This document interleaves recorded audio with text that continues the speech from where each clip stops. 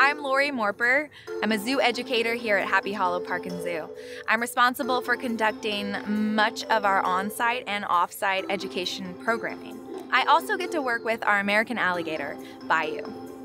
American alligators are a cool species for Happy Hollow Park and Zoo to have on exhibit because they have an awesome conservation comeback story. At one point in time, American alligators were considered to be endangered species. Due to overhunting and habitat destruction, their populations declined greatly. Conservation efforts were started to bring back the population. Fortunately, the American alligator is no longer considered an endangered species. A fun fact that many people wouldn't know about alligators is that the female alligator is actually an amazing mother.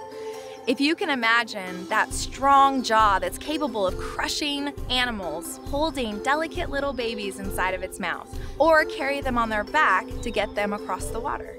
Mothers will watch their young up to 6 months to even a year of their lives. American alligators have up to 80 teeth in their mouth at any given time. But unlike you and I, if we lose a tooth, we won't get that tooth back. An American alligator will regrow its tooth. So they're continually losing teeth and regrowing new teeth. So they always have those 80 teeth for chomping and tearing. American alligators have been known to hold their breath for up to 2 hours while laying deep in the water. Many people ask us what's the difference between an alligator and a crocodile. There are quite a few differences actually, but the ones we talk about the most are the shape of the snout. An alligator's snout is in the shape of a U, whereas a crocodile's snout is in the shape of a V. If you look at an alligator's snout, you're more likely only going to see one set of teeth as opposed to both sets of teeth interlocking.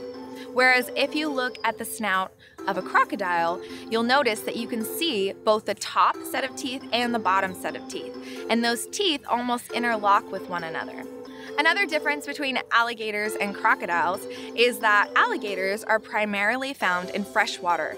They are found in bodies of water like rivers and streams, and crocodiles can be found in both freshwater and saltwater. Bayou, our alligator, came to us as a rescue. He was actually found in a lake, and he had been dumped there by someone who had hatched them in their home. California Fish and Wildlife found him and needed to give him a place to live forever. So eventually he made his way here to Happy Hollow, and this will be his forever home. He was used in our education programs and even went off-site with us to schools and libraries. As he got too big to use in our education programs, we started to train him to eventually become an exhibit animal. And now he is going to become part of the zoo collection as an exhibit animal. We train our alligator for a variety of reasons that have to do with safety for the alligator and the people working with the alligator, as well as enrichment for the alligator. We are able to perform veterinary procedures or perform simple husbandry with the animal choosing to do what we need it to do and not causing the alligator to be stressed or to become aggressive, and it allows us to work more smoothly and efficiently with the animal when they are actively participating with what we need them to do.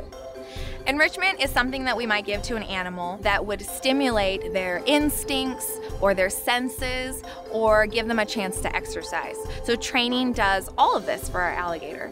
Training gives the alligator a chance to use his senses to get around and exercise himself, and it gives him a chance to do some of the things that he might do in the wild.